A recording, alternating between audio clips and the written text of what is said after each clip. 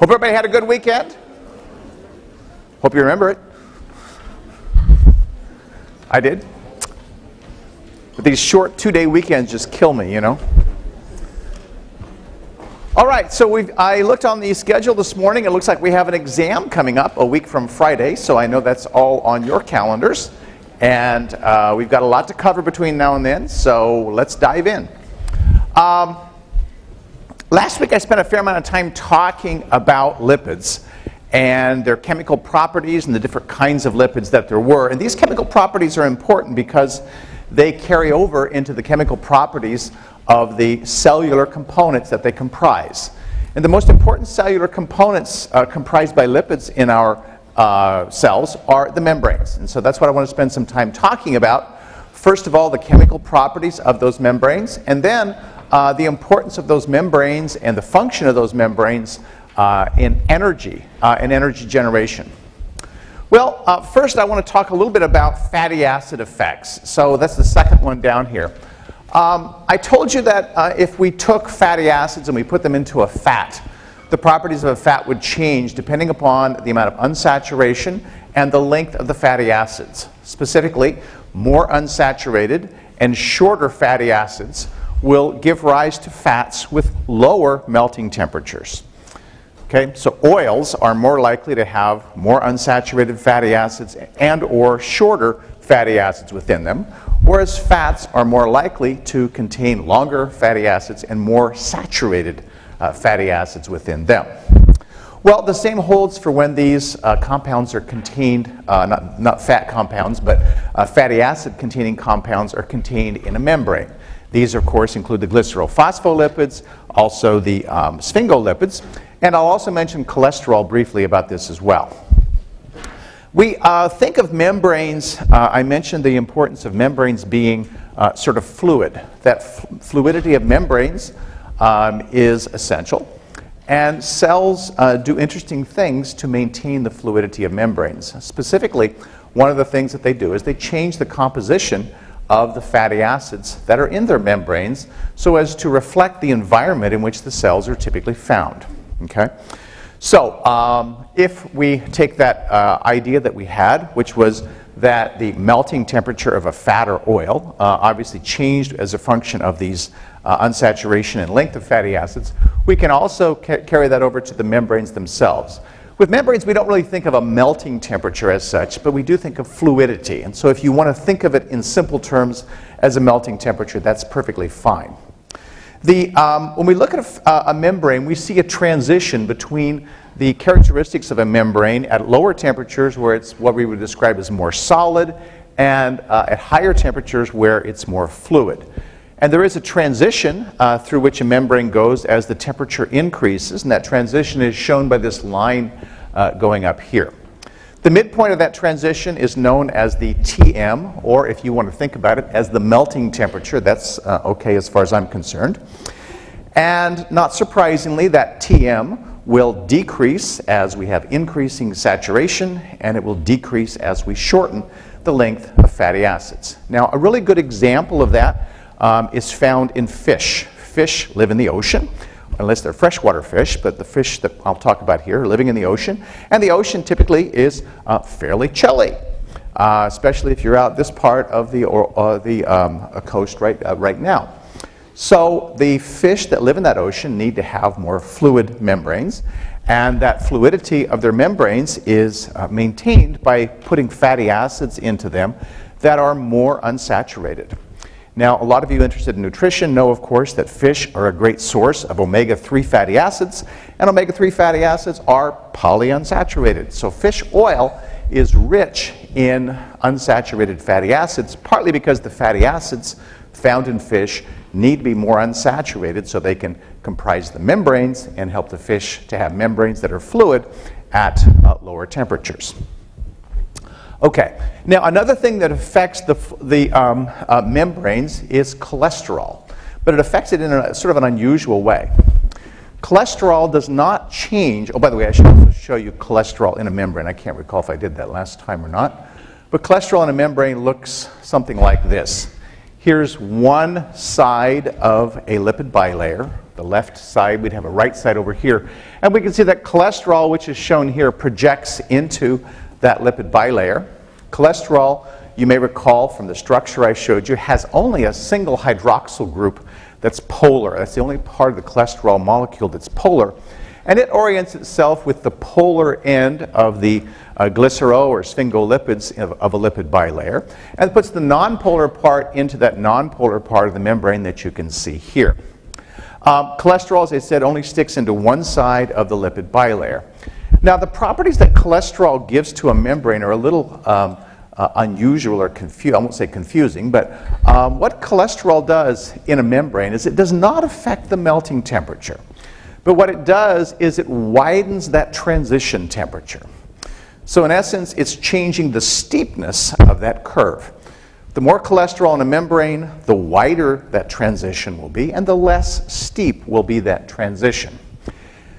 Having cholesterol in a membrane appears to give that membrane some important properties, and I won't say that we know in every case exactly why that's important, but suffice it to say that the presence of cholesterol does affect membranes.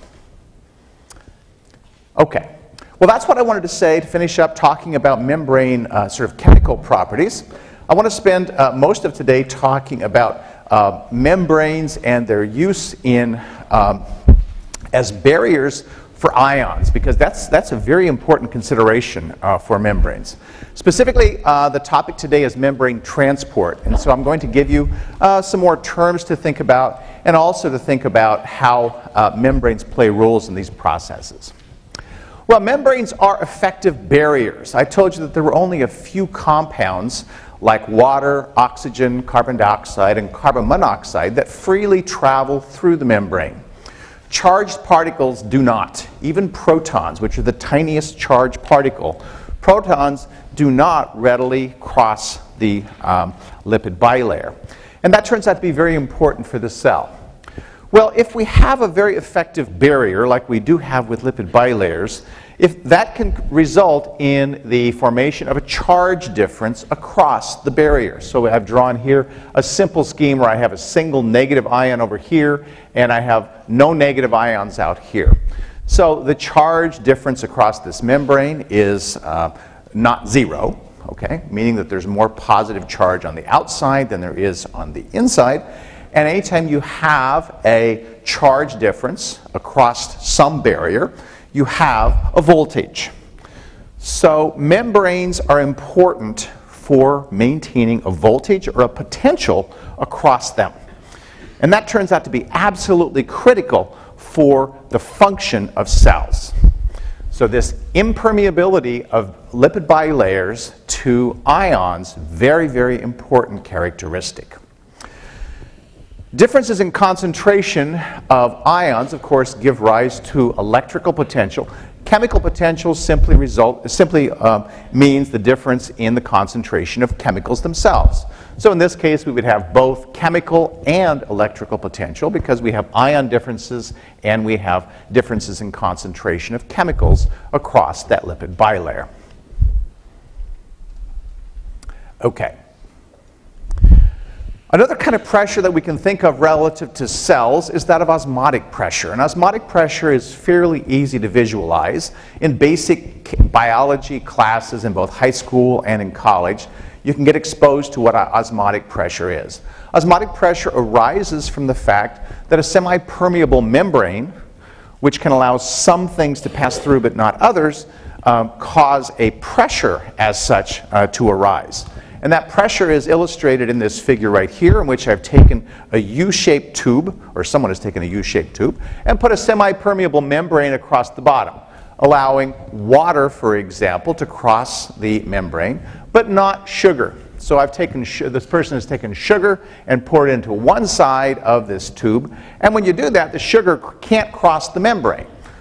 Well, that means that the chemical potential is different across that membrane. It means that one side has sugar, the other side does not, and so nature, being what it does, tries to equalize the concentration of sugar across both sides. It can't do that, of course, because the sugar can't cross, so that means that water migrates from right to left.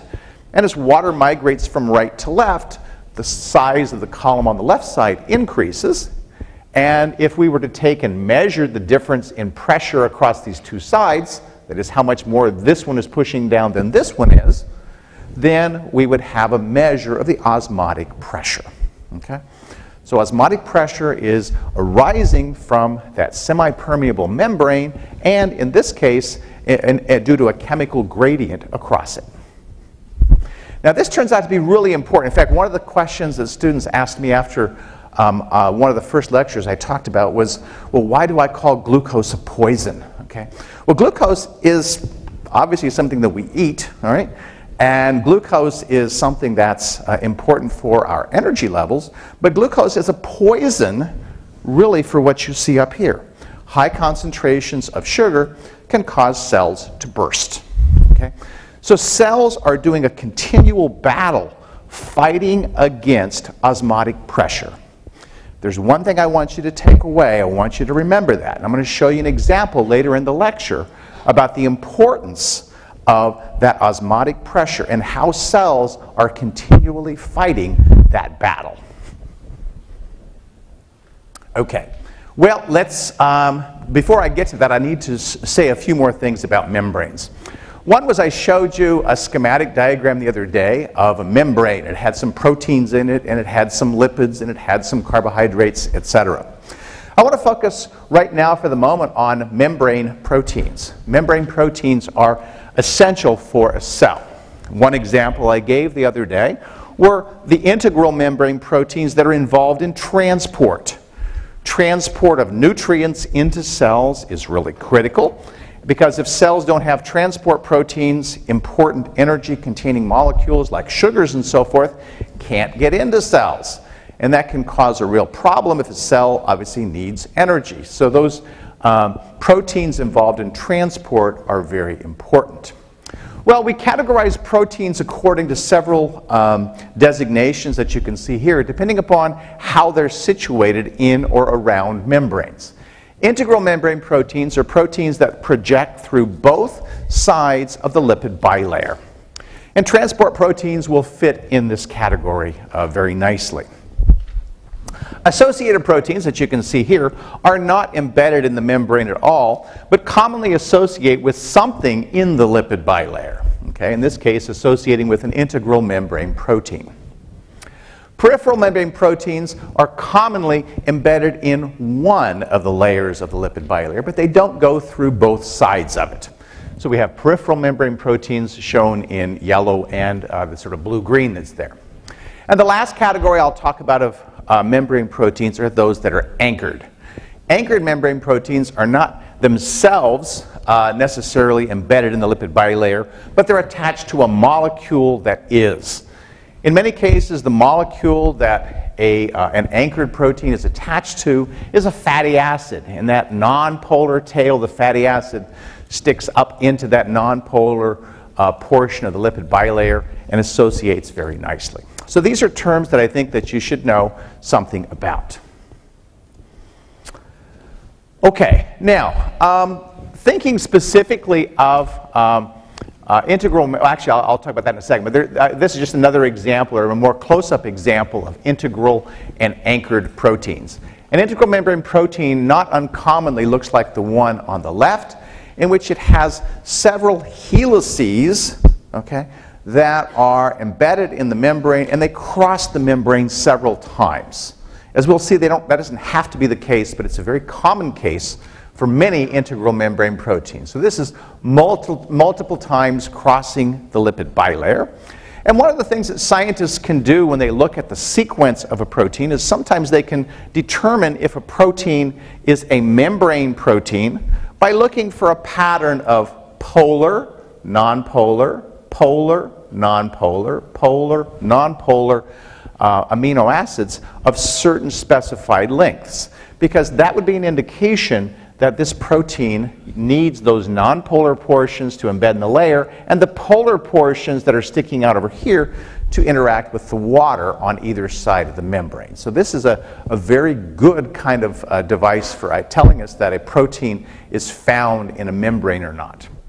An anchored protein, as I said, is, I don't really want to say too much about that, but it just simply is embedded, is linked to something that's embedded in the lipid bilayer, and that's commonly a fatty acid. Now, what I want to do next is just show you something. I'm not giving you something to memorize here, but I want to show you a variety of categories of integral membrane proteins.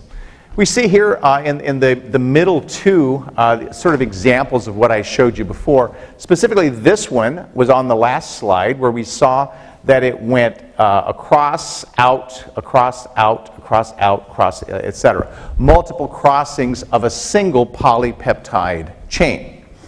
Some integral membrane proteins, however, have multiple copies of the same chain that associate with each other, but that are not all part of a cross, cross, cross, cross. In other words, A, B, C, and D are all exactly the same sequence and exactly the same protein.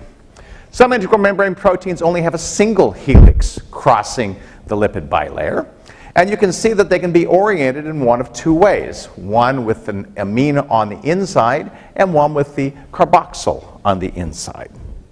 Yet other kinds of membrane proteins that are associated with membranes include the type 5 that you can see right here. Those would be examples of anchored membrane proteins. And type 6, which are a combination of the anchored and the integral, shown right there. Now, I'm not asking you to memorize what does a type 6 look like, what does a type 3 look like, or any of that. But I'm just showing you this figure to give you an idea of the diversity of integral membrane proteins that are found inside of cells. Okay, and I guess another reason to show you this is just to make you aware of that there are a variety of classifications of these. Again, I'm not asking you to memorize what they look like or any of that, but to recognize that there are different kinds of integral membrane proteins. Okay, well, let's get into some terms. Integral membrane proteins that are involved in transport come in a variety of types. So we give different names to them. I'll start with this one right over here. It's called a uniport. A uniport is an integral membrane protein that's involved in transport. And by the way, not all integral membrane proteins are involved in transport. I'm only talking about the ones involved in transport. An integral membrane protein that is involved in the transport of a molecule in only one direction is called a uniport. Okay? That's one type of integral transport protein. Another type is known as a symport. Sometimes you see it written as a synport. I'm not quite sure why biochemists can't decide whether to use an M or an N, but either one of these is acceptable as far as I'm concerned. A symport is an integral membrane protein involved in transport in which two molecules are moved in the same direction. That same direction could be in, as we're showing here, where out is on the top and in is below, or it could be out. The direction for our purpose doesn't matter, just so long as they're both transported in the same direction. An antiport, by contrast, moves two molecules, but one goes in one direction and the other goes in the opposite direction. Okay?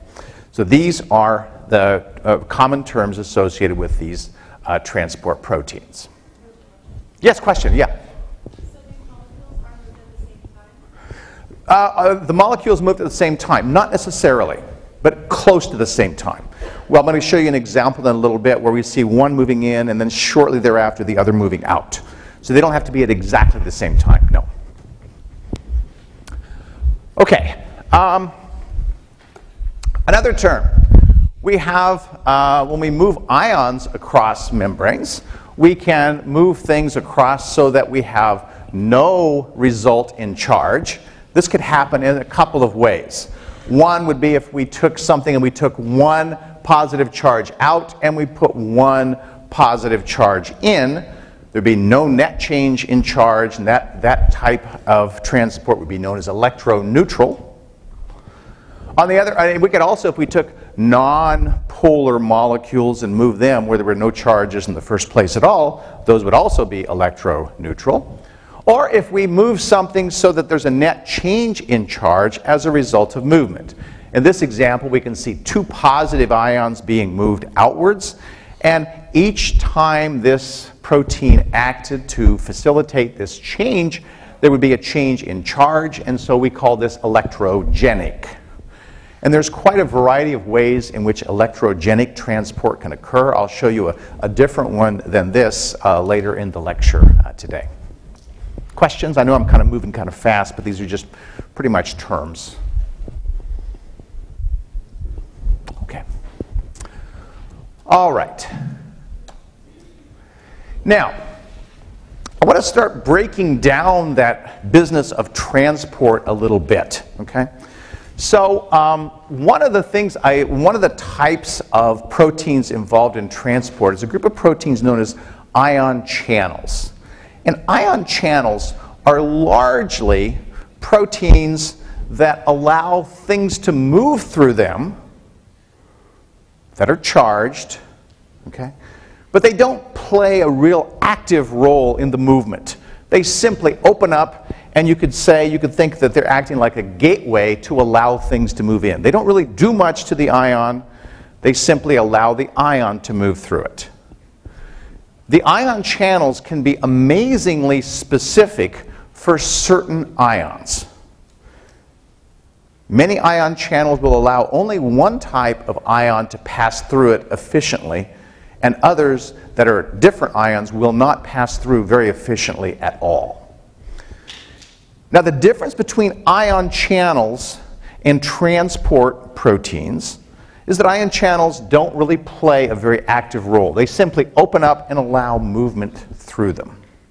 It's like digging a hole in the dam and letting water flow through it, right?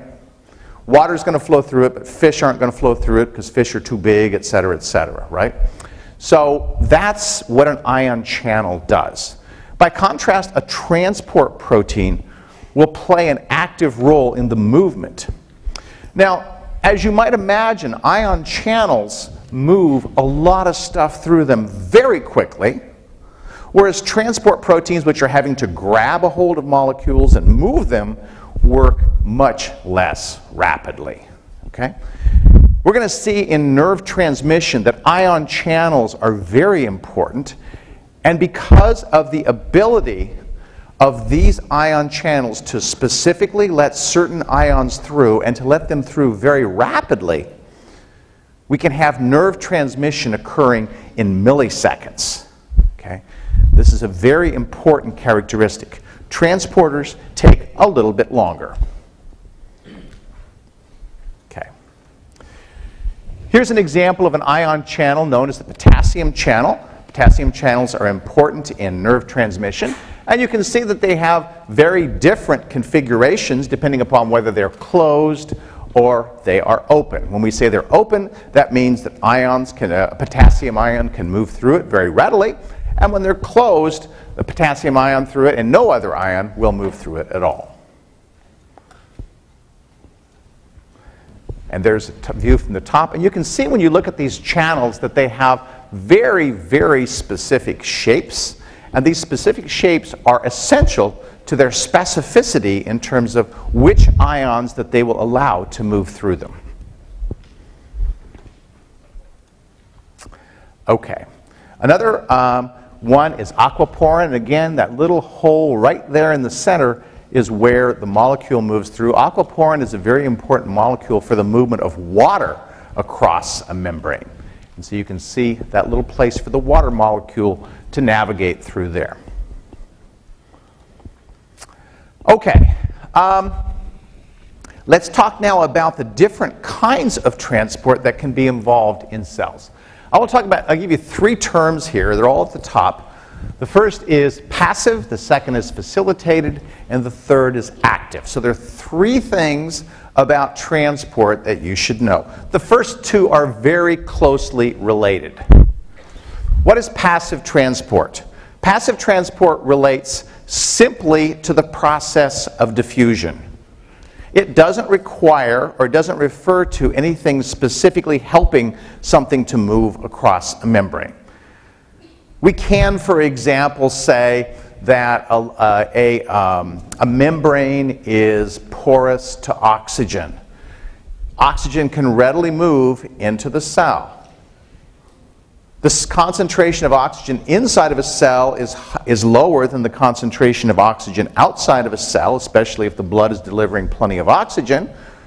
And so we would expect that that concentration difference of oxygen moving into the cell will occur readily because oxygen likes to move from a high concentration outside to a low concentration inside. Nothing is facilitating it, nothing is making it happen. That is a passive process.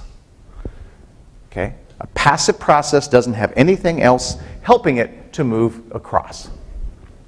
A facilitated process also relies on diffusion. This is a little confusing, but it's not too bad. A facilitated diffusion process, which is what we call it sometimes, involves something that helps that to happen. So the ion channels that I talked about are a facilitated diffusion. They open up, and ions will move across them according to a concentration gradient. They will move only from a higher concentration towards a lower concentration. But they're facilitated because there's a protein that's allowing that to happen through the membrane. In the first case with oxygen, it didn't take a protein because oxygen moved across the membrane all by itself. In the case of facilitated diffusion, a protein is facilitating or allowing that to happen. Now, in facilitated diffusion, as I said, it's diffusion. It's totally determined by a concentration gradient. If the concentration is higher inside than it is outside, then the movement will be towards the outside. If the concentration is higher outside than inside, then the movement will be towards the inside. Okay? So it's a diffusion-driven process. The third process that's very important is called active transport. Okay? This also is protein-guided, but there's a very, very important element of this.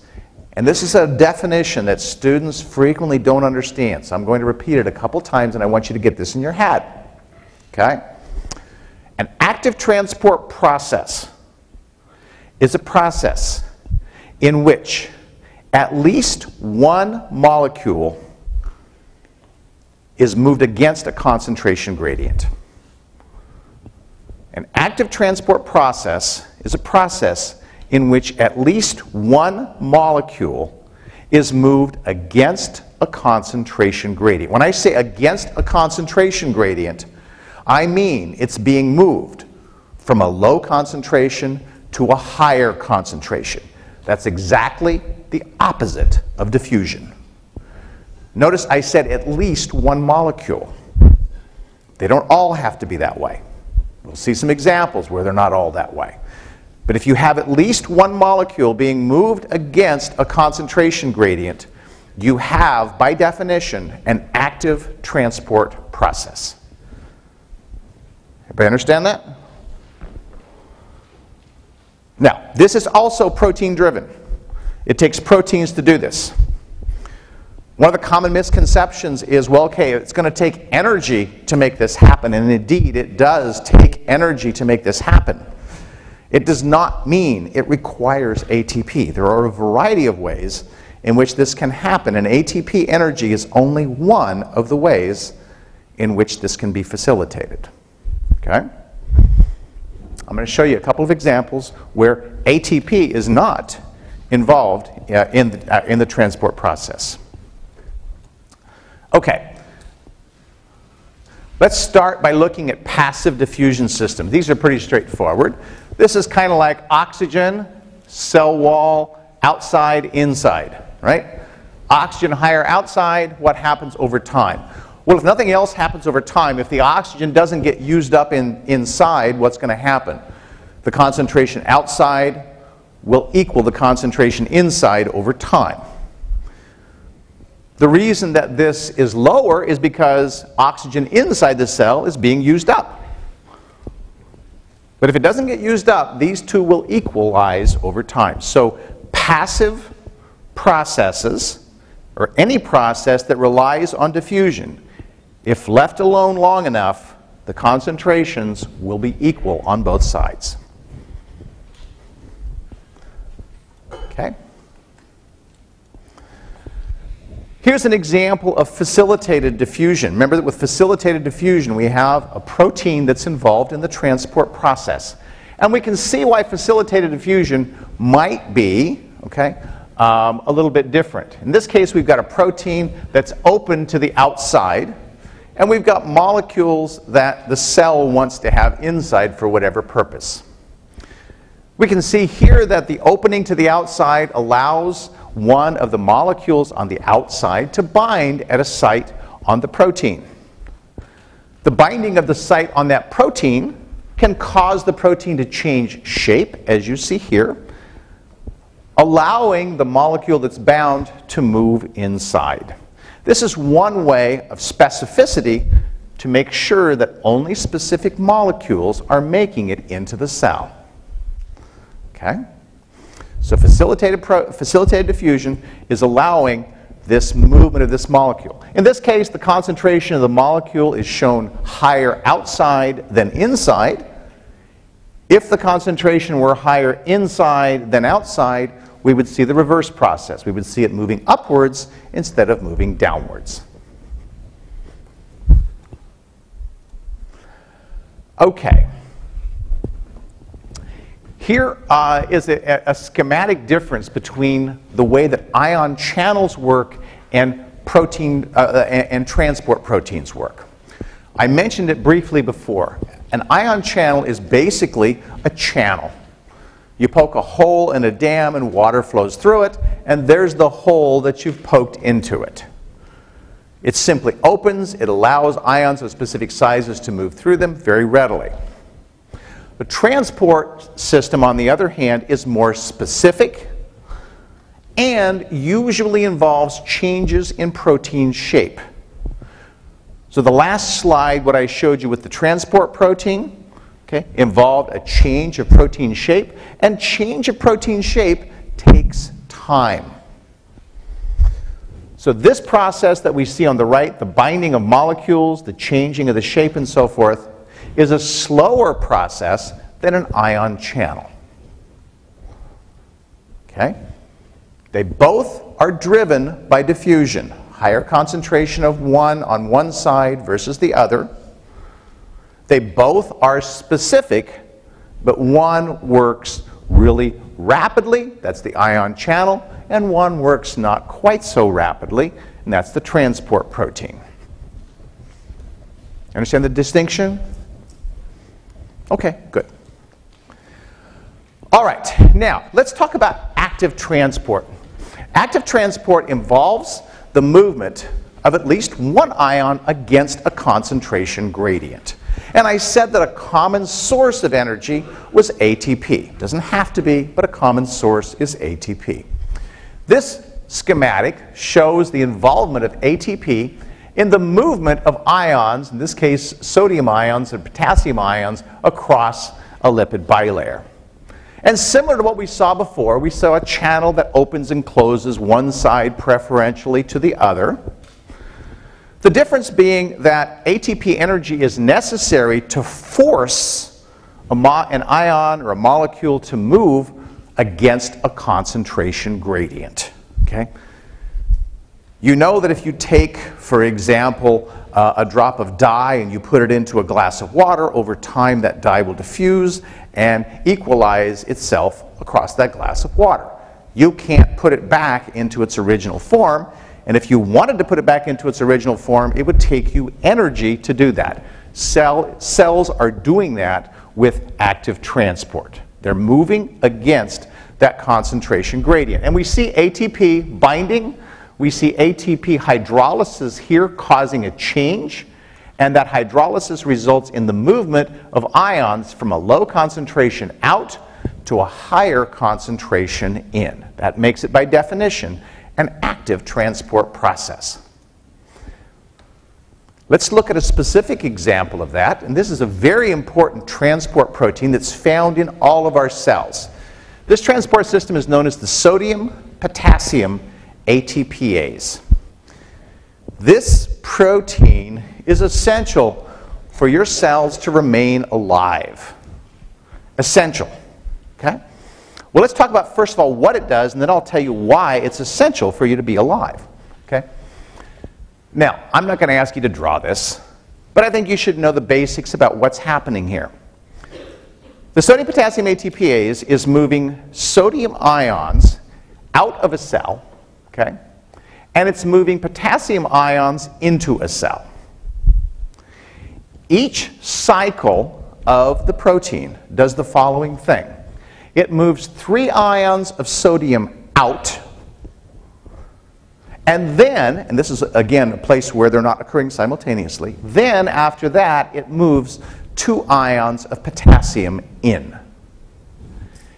The process of doing this requires energy from ATP. So this is also an ATP-driven process. That's why it's called an ATPase.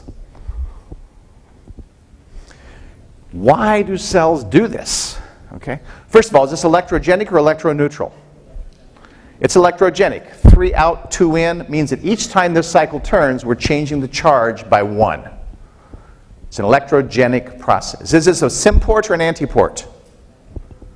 It's an antiport. The ions are moving in different directions, 1 in, or 3 in, or 3 out, 2 in, right? Okay? And it's active because because they're being moved against a concentration gradient. The concentration of sodium outside a cell is normally higher than that inside of a cell. It takes energy to move against that gradient. The concentration of potassium inside of a cell is generally higher than it is outside. It takes energy to move against that concentration gradient. Well, why do cells go to this trouble? What they're creating is a voltage across the cell. Very important thing. You remember the osmotic pressure that I showed you earlier? Cells are under continuous osmotic pressure. They're under continuous osmotic pressure. Think about this. Cells make proteins, right? Proteins can't move across the cell lipid bilayer. What's the concentration of proteins outside compared to the concentration of proteins inside? It's higher inside. What's water going to want to do? It's going to want to diffuse in to reduce that concentration of protein, right? Just like we saw with the sugar. Now, it's complicated what the cell is doing, but the cell is playing with the ionic environment to reduce the osmotic pressure. It's playing with that ionic environment to reduce the osmotic pressure. Because of that, the cell doesn't burst. Because if nothing else happened, the osmotic pressure would increase, the cell would start absorbing more and more water, boom, it blows up. This pump is essential for cells to keep from bursting. That's pretty amazing. This is why your cells always need to be expending ATP. They're always expending ATP because they're always pumping those ions to balance the osmotic pressure. Okay? A very, very important pump. This pump turns out also to be very important for nerve transmission. Because as a result of action of this pump, sodium is high outside, potassium is high inside. And we'll see how nerve cells use that to transmit information. Before I talk about nerve cells, however, I want to show you a couple of other examples of active transport to convince you that not all types of active transport require ATP. Okay? Here is a pump known as the sodium glucose pump. Okay? And the sodium glucose pump is important for getting glucose into cells. Okay? And by the way, depending on the location of a cell, cells may not need an active transport of glucose. Okay? Things that are in close contact with blood, cells that are in real close contact with blood, tend to not need active transport of glucose, whereas others that are a little bit further removed will need active transport of glucose. Okay? Blood glucose levels are usually high enough that simple diffusion, not simple diffusion, but facilitated diffusion through specific transporters can allow glucose to come in without use of additional energy. This system, however, requires energy, and it would be useful for a cell that was in the part of the body where the concentration of glucose was low. Okay? How does it work? Well, we see, for example, that this cell has a pump that is pumping sodium out and potassium in. That's the pump I just showed you, the sodium-potassium ATPase. That's the pump on the left. As a result of action of this pump, the concentration of sodium on the outside of the cell is higher than it is on the inside, and the concentration of potassium is higher on the inside than it is on the outside. The sodium, for this pump, is an important consideration. A difference in concentration across the membrane results in an electrical potential. And an electrical potential is a potential energy. Just like standing on top of the Empire State Building, you're at a high potential, don't fall off, right? But your potential energy at the top is higher than it is at the bottom. In this case, the potential energy due to the sodium concentration is high. So the potential of that sodium ion concentration is used to drive the movement of glucose into the cell. What happens? Well, sodium and glucose bind to this sodium-glucose transport protein, and when they both bind, the protein changes shape, moving both of them back into the cell. Well, what is the energy source here? The energy source is the sodium gradient. Sodium is moving in a diffusion process.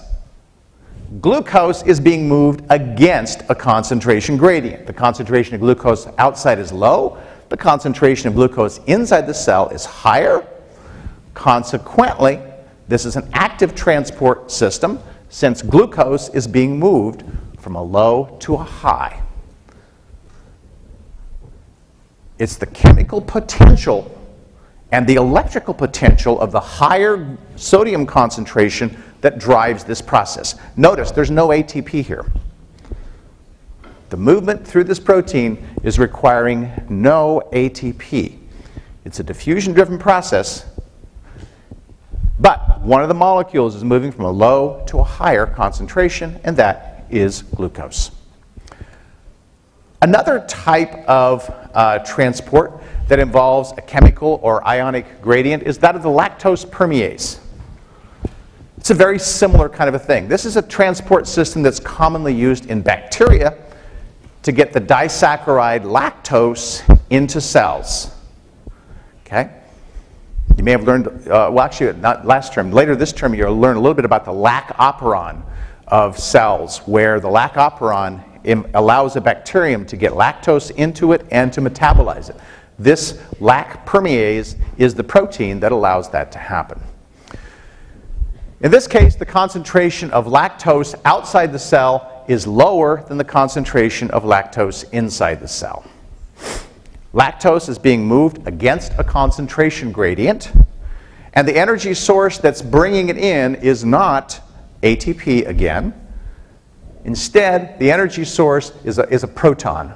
A proton is coming and binding. You can see it actually happening right here. We see a COO minus being converted to a COOH. That change of this from a minus to a zero charge causes the protein to change shape slightly, to bind lactose, and the binding of lactose causes the flip of the protein so that it now moves the lactose into the cell. The energy source here is a proton gradient. And proton gradients are things that I'll be talking about on Wednesday and Friday of this week when I talk about electron transport and oxidative phosphorylation. Because the energy source for those are gradients of protons, higher concentrations on one side of the membrane than the other, and the membrane in that case that's involved is the intermitochondrial membrane. We'll see more about that later. But again, this is a transport system that does not require ATP energy. In each case, we talk about this is a little bit simpler schematic of the same thing, but in each case, we talk about these energy sources as being secondary. What's secondary? Well, they're secondary because usually the primary energy source was ATP. ATP was probably needed to get that higher proton concentration. Doesn't have to be, but it commonly is. We call it secondary because it doesn't matter how that gradient got started or how that gradient was made. It's only that the gradient itself was used to drive the process. So again, active transport does not require ATP directly. Okay, questions on that? Clear as mud? A lot of stuff today? All right, I'm going to scratch the surface of nerve transmission here, and then I'll reiterate this in the lecture next time. Okay? What I hope I've started to convince you is that gradients of ions are very, very useful for cells. Gradients of ions are important in the case of osmotic pressure for the sodium-potassium system. They're also important as secondary energy sources to move molecules against concentration gradients. When we think about nerve transmission, we think about something that as a process that has to move very quickly. If I stick my hand into a fire, I want my nerve cells to tell me that I've done that and to get my hand out of the fire, and I don't want to wait until my hand is charcoal before I get it out of there, right? The faster my nerve cells can tell me what I've just done, all right, the better my response will be, and likely the safer I will be, or the better off I will be as a result of that. Well, it turns out that nerve cells are set up in a really interesting way to use the sodium and potassium gradients. Just like every other cell of your body, nerve cells are actively transporting sodium ions out and transporting potassium ions in. And just like every other cell of your body, nerve cells have a gradient of those two across their membranes.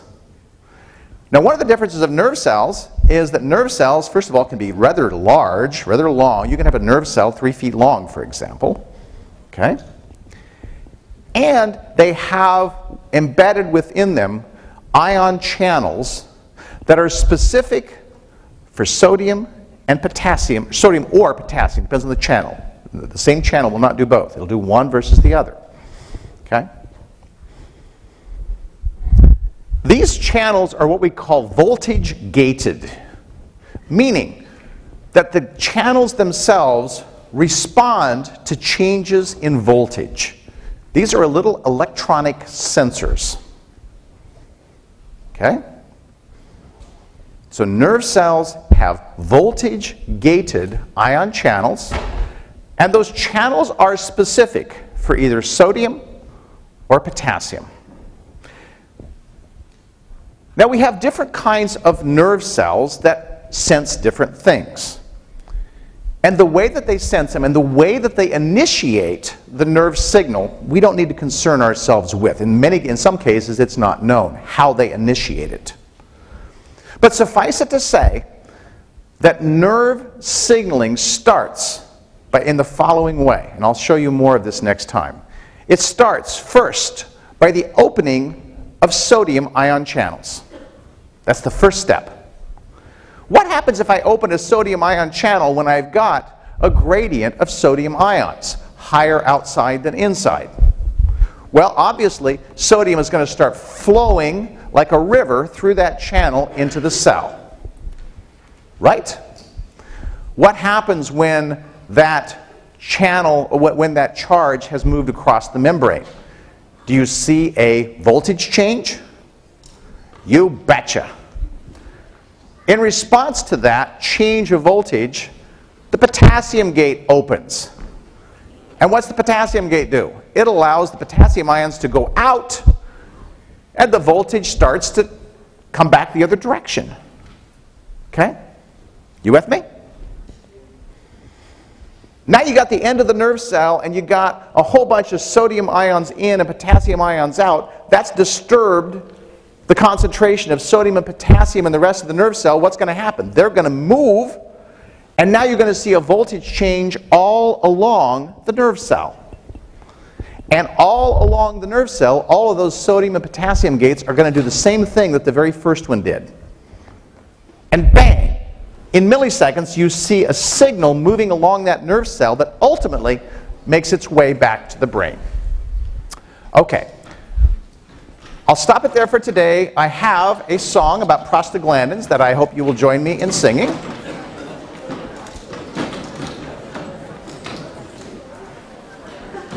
Prostaglandins, the icosanoids creating pain, and they're ones to blame when you get inflamed, and ouch, they hurt inside your brain. Prostaglandins, every throb and ache gets magnified.